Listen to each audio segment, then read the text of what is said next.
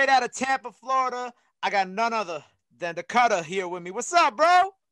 Man, what's good, man? Y'all already know what it is. We tapping in with never end, never enough in this bit, man. You know it. Yo, Mental Flight out now. Super dope project. Super crazy way to start the year. I think you one of like the only artists I know that really has dropped. Because, beginning of the year, people sometimes be afraid to drop new music, but you dropped a super dope project. Congratulations on everything. Before we get into the project, I know you have a really cool history with how you got into music. And I know it all started when you were 3 years old. So give me a little history about how you got into music, the instruments you play, all that cool stuff. I ain't even gonna lie to you, boy. I fell in love with music when I first heard the first notes. And, the piano, the drums, everything just came together magically for me. And you were only 3 years old when you learned to play drums, right? That's like kind of Yes, when this all started. yeah, man. That was the first time I picked up my drumstick. Yo, I think it's so interesting how you learned to play drums, you did the church stuff, and then like you started rapping kind of like early, like 11, 12 years old. How did all that kind of like come together? Well, it just made me more cohesive with the music and made me musically inclined. Right. With like the rapping at 12, like, you know what I'm saying? Like, was there ever like a problem with doing the church stuff and rapping at the same time? Because I know those two things can kind of conflict with each other. It all take its own toll. But at the end of the day, you find your way through both of them. Right. Right. And I know like growing up for you, you kind of had to grow up kind of fast, with the whole family situation that you had going on. How did like, having to mature faster, kind of, I guess, affect your growth and even to where you are now? Well, it didn't affect my growth. It just literally taught me to be stronger. Mm. And like what regards? Like I'm assuming you probably became the man of the house very early on. Yes, man, I became the man of the house very early. Was that like difficult? You know what I'm saying? Like what were some things that you had to deal with, when you were young? Shoot, I had to deal with a lot, man. Like all the adversities that came at me at once, but it didn't break me. It just made me into the better person that I am today. Right. And yo, like since you started like dropping records last year, you've been nonstop. Like since July, it's just like single project, single project. I want to go through these two projects that you put out since you kind of started dropping in July. The Abandoned EP. Talk to me about that EP. Why call it the Abandoned EP, and why start that as like your first project out the gate? Because everybody somewhat in their life felt abandoned. Me, when I went through my issues and I felt abandoned, there is no way that I can literally just like let that slide. You feel me? That was the best topic for the way I felt with my heart and the way I felt with my life. Because people that I thought was gonna be there turned their backs on me. But it all, like I said, it all made me stronger to the person that I am today. Right. So that whole project, with these projects, are you kind of like giving people like a little glimpse of like different parts of your life? Like, is that kind of your goal of it? Because Of that's kind of course, what I'm getting of at. course, of course. You seen the song "Mentally Fly Away," Of right? course, I told you that's one of my Listen, favorite joints. I was really like at that time. That song really was real to me 2 years ago when I first made that song. Mm. So you've been It making was music for a real, while. yeah. Like it was real. I had to deal with all that at once. Like if Now, you listen to the lyrics, even down to me talking about my homegirl Mona, she died at the beginning of last year. oh You feel man, me? Um, Even when we talking about my homeboy Local J, he's still locked up. We waiting for them to beat this case for real. I'm man. talking about the real.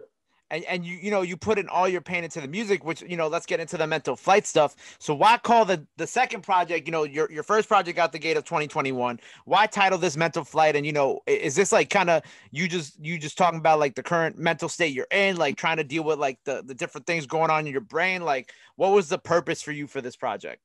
I was just referring to mostly my past. Mm-hmm. Like through all the depression, I had to take a mental flight to get away from, what life looked like right now, so I can get to what life gonna look like when I make it to the future. Mm, mm. And so, is this kind of your way of putting all that stuff that's happened to you like behind you? You know what I'm saying? Like put it through the music and Of then let it course, go. I ain't gonna like you feel me. There's new ways to talk about it, but at the end of the day, yeah, I'm putting that all behind me, man. I'm so like, listen, this third EP after this one, you gonna see what I'm talking about. Like, there ain't no none of that. It's just gonna be straight real music after this. Is this like So a trilogy I, of projects? Is that what you're going for? Like a trilogy of a story? I'm gonna make another one. I already done put it in my head that I want to make a Mental Flight Part 2. Mm-hmm. But this we're gonna talk about what I'm doing now. So what's this new project that you're working on? I can't tell you too much about that yet. Y'all gotta wait to March though. I gotta wait Okay, to March. So we got like a little time frame of when this is gonna be out. I mean, you be dropping shit like every week, so I don't deny that the fans will stay fed when it comes to your music. Nah, I work my behind off for that, man. And you I also, grind oh, go hard. ahead, say what you're gonna say, I said I grind hard.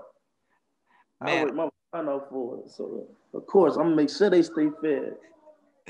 And I love how you called like this style of your music. You call it street soul, right? You're kind of pioneering it. Talk to me a little bit about why you decided to call it that and kind of the roots of this style And that listen, you've created.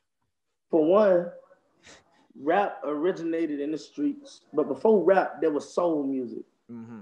But anybody who knows what soul music is, you'll understand. Soul music is a different level. It's a different understanding of pain. It's a different understanding of where we come from. Everything like slavery, when that was going on, the slaves used to literally use soul music to uplift them and talk about the future and talk about where they was going and even talk about like escape routes, all that stuff. Just talk Right. about everything in one, just to uplift them to keep their mind elevated that they're not going to be here too Mm. long inside this mental trap. Mm. And I like how you kind of brought that all the way back around when it comes to like your style, you know what I'm saying? Like even like with your music, it has like that real soul undertone, like how you talked about how you talk about like, your friend who passed away or your friend who's locked up and fighting charges, but you're telling that over like a beat and that has some of that soul music elements in it. You still hear me? Yeah, I hear you. Okay. So It was with tripping. no, go ahead. Say what you gonna say. I said it was tripping. Oh, the Zoom was tripping, right? Yeah, yeah, yeah.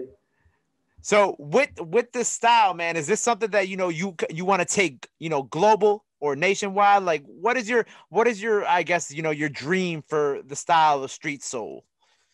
My dream is the real deal. Just create a whole genre of rap where people will actually talk about their life and real deal talk about what they're going through and be able to express themselves in another way besides just regular music.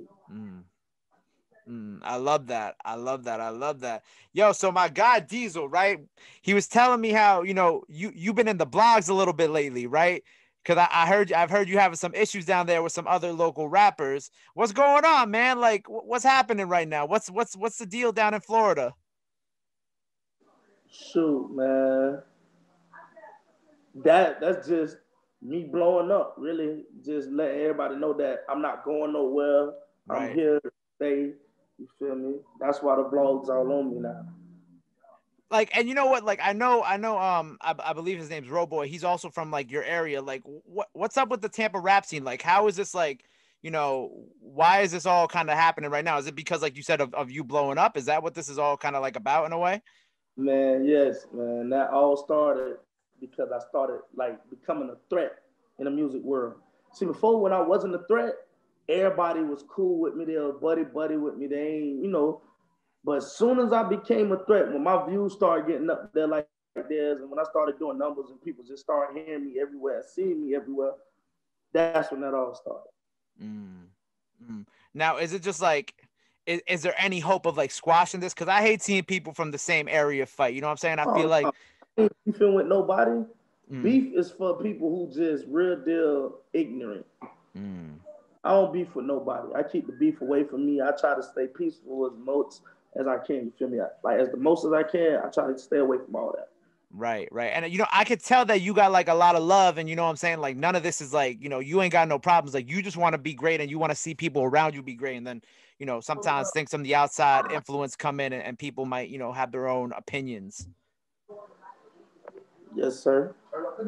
And so I also heard like, that some of these guys are like comparing you to like the likes of Rod Wave, which I think isn't fair to you because you have a different style. How do you feel about when people try to compare you to other rappers? When they compare me to them, I just know one day I'm gonna be great as them. Like it's either I'm gonna be great as them or I'm gonna be better than them.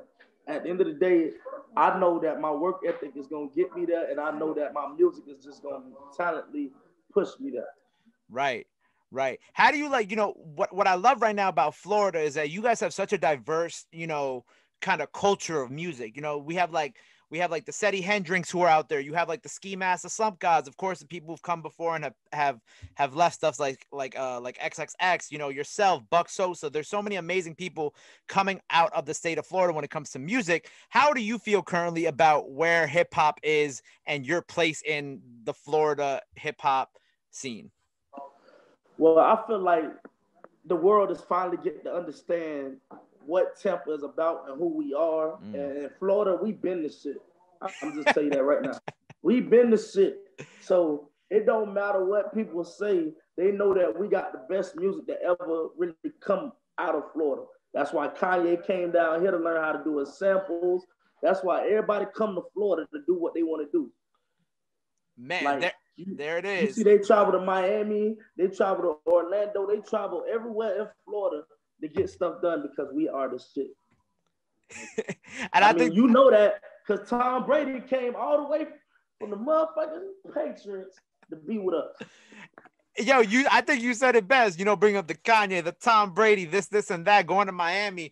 And I really am excited to watch you grow as an artist. And I'm excited to see what you do this year because I feel like you're going to have an even bigger year than you had last year, especially with this upcoming tape in March. Before I let you go, anything else that people got to know that you got coming up? Anything else you want to tell the people, video-wise, music-wise? More videos coming out.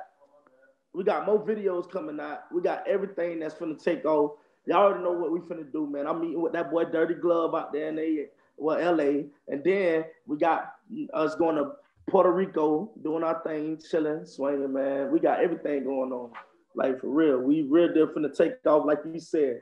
And if y'all ain't on my side, if you ain't rocking with me, you getting rolled over. I'm just letting you know right now, 2021 is real nigga season. Like I said, RSN, my song, y'all know how we coming harder than anybody in Florida.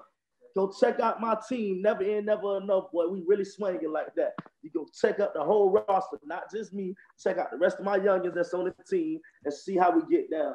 I'm telling y'all, the Kuttah is going to be the main thing you hear about this shit. You don't want to miss it. Yo, and I can't wait to hear more about the Kuttah this year. Let the people know where they could follow you at. Anything else you want to plug in? Any other social medias you want to plug in? Go ahead. Throw that in there for them. Bet, man. Y'all go follow me at DA_KUTTAH. And after that, go ahead and go check me out on YouTube, Spotify, Pandora, you name it, man. Go check me out. I'm everywhere. Like, for real. I'm on every platform that you can really just understand possible. Like, boom, man. Let's get it. There it is. Tampa, Florida was in the building today on the radar. The Kuttah, I appreciate you, man. Till next time, it's the Kuttah on the radar, baby. Yes, sir. Be blessed, man.